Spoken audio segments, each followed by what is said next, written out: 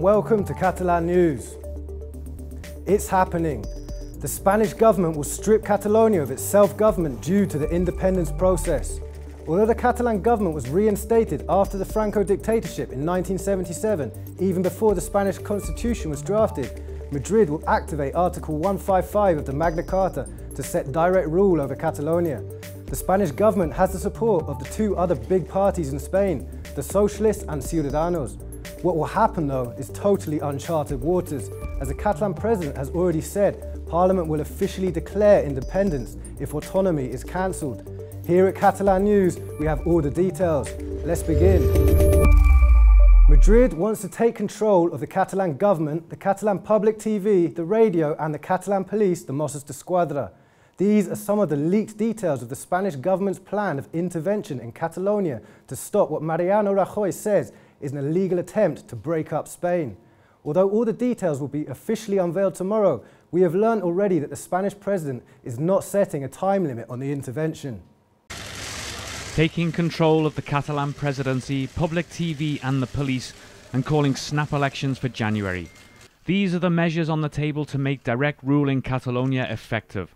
The Spanish government is talking to two opposition parties on how to enforce Article 155 of the Spanish constitution, and the main socialist opposition party says that the takeover of the public broadcaster, the Catalan police and presidential powers have already been agreed by all sides.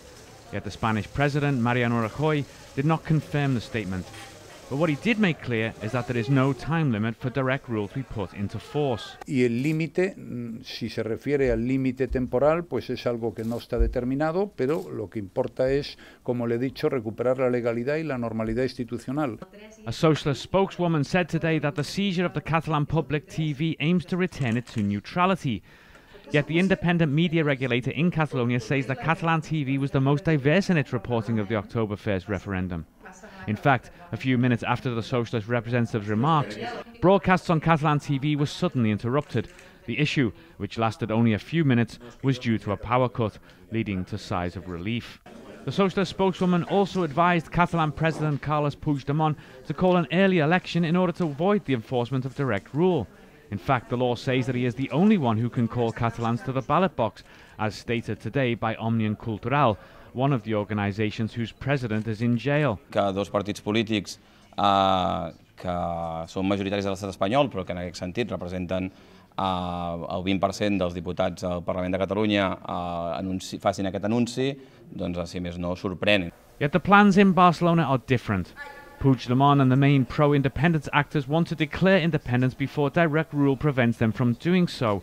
Spain's series of measures will come into force only after the Senate in Madrid ratifies them. That is likely to happen in a week's time. While rumours about a possible intervention of Catalan television and radio continue, today we saw several Catalan media editors appearing in Spain's Guardia Civil police headquarters. They are being investigated for publishing Catalan government ads to promote turnout in the October 1st independence referendum during the weeks before the vote. On September 15th, Spanish police officers entered several newsrooms in order to hand in judicial requests, warning editors that they might face criminal charges. Els professionals que treballem i treballeu a TV3 i a Catalunya Ràdio seguirem garantint el pluralisme i el servei públic i seguirem treballant per aquesta garantia que ens ha encomanat el Parlament de Catalunya. As events continue to unfold, today civil society organisations in Catalonia called for a mass withdrawal of money from bank ATMs in order to pressure the Spanish government. The action targeted the main 5 banks, some of which have recently moved headquarters away from Catalonia, and is the first in a series of peaceful actions expected soon. People withdrawing cash from ATMs. This may seem like an everyday occurrence, but today, for many Catalans, it was a political act. Pro-independence and civil society groups called for a mass withdrawal starting at 8 a.m. to put pressure on Spanish institutions, condemn the imprisonment of pro-independence leaders, and also express discomfort with the 2 main Catalan banks' decision to move their headquarters out to other parts of Spain. We are in front of an ATM in Plaza Catalunya, in the center of Barcelona. As you can see, people keep arriving to withdraw their money. Earlier in the day, we've seen some lines of people in different spots across Catalonia, but at least here, when the offices opened their doors, people started to come inside the offices. Some of the people who came were indeed following the call from pro-independence organizations. Other people didn't know anything about it. They were just on their way. To work. But according to the people we spoke to, at least they told us that there is definitely more people today at this time than on a normal day. Organizers did not specify how much money people should take out. Some, though, chose a symbolic amount. For instance, referring to the Spanish Constitution article that the government in Madrid will trigger to take over the Catalan government. I took out 160 euros twice, because 155 wasn't possible because there was no five euro notes, so this is why 160, just because of the article.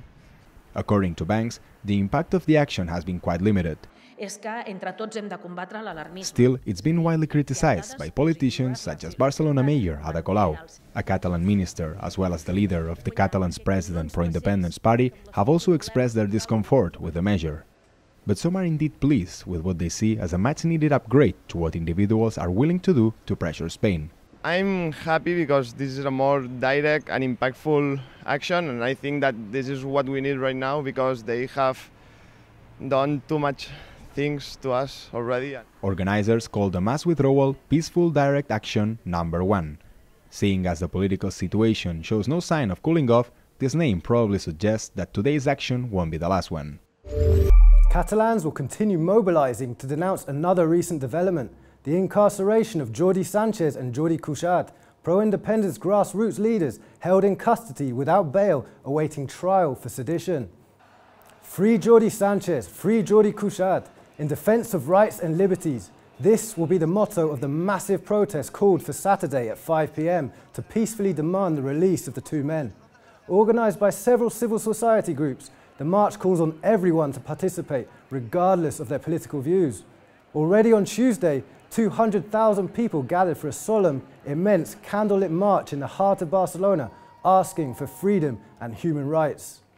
Jordi Sanchez and Jordi Cuixart have always urged restraint to protesters and have led a lot of very peaceful demonstrations. But Catalans saw a lot of violence on October 1st, the day of the referendum, due to the police crackdown on the vote. Today, the injured figures have been updated. A total of 1,066 people sought medical care according to the Ministry of Health. 23 people were over the age of 79, while 2 of them were children under the age of 11. Over 80% of those that sought medical care suffered bruises and lesions. While those injured on the day of the referendum were 991, 75 more individuals went to see doctors in the days that followed until October 4th. 10% of the victims were over 65 years old. And let's change topic now and speak about good news, because recently the field of healthcare science took an important step forward. Doctors were able to implant the first biological heart valve in Catalonia, and the patient seems to be recovering very, very well. Enric Tauler suffers from an aortic valve disease. He realized that something was wrong when he fainted during an excursion. After several tests, doctors discovered that he had a degenerative aortic valve. At 66 years old, Enric is the first patient in Catalonia to have a new biological heart valve. He was operated on 2 weeks ago, and now he has returned to the Tretes hospital, where the surgery took place for a post-operative visit. The cardiac surgery service of the Tretes hospital in Girona has been the first one to implement this new biological heart valve. Contrary to the previous ones, the new biological heart valve has a longer optimal performance, and doctors state that the patient won't need to be operated on for several years. Es decir, el beneficio es claramente muy marcado. Por una parte, en términos de durabilidad y de comportamiento de la válvula, con las repercusiones que tiene clínicas, y por otra, en el supuesto caso de que la válvula degenerara en un futuro por la expectativa de vida, no sería necesario reoperar al paciente. Biological heart valves have some other advantages over the mechanical ones. For instance, patients don't need to take anticoagulant medication or have a strict diet control. It is the third valve of this type that has been implemented in Spain. Now the Traitors Hospital will participate in a European study to analyze the advantages of the new prosthesis. So far, Enrique can't walk 40 kilometers a day as he did before, but he keeps working to take part in, once more, the Santiago Way next year. Not only science, but also culture is flourishing in Catalonia. Today we propose you to discover a new exhibit on Picasso's life through the eyes of one of his many friends, a famous Catalan poet. A new photo exhibit invites museum-goers into Picasso's life through the eyes of one of his close friends, the Catalan writer Josep Palau i Fabra. The collection sheds light on the city's relationships, even the objects that influence the painter and his work.